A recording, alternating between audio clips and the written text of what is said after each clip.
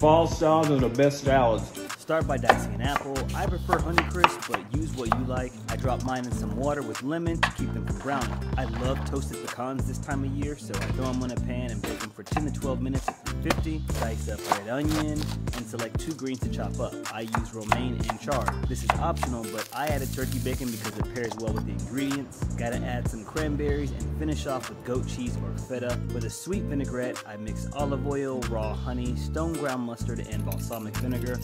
Drizzle, mix, and yeah, this is incredible. Undefeated. Heck yeah.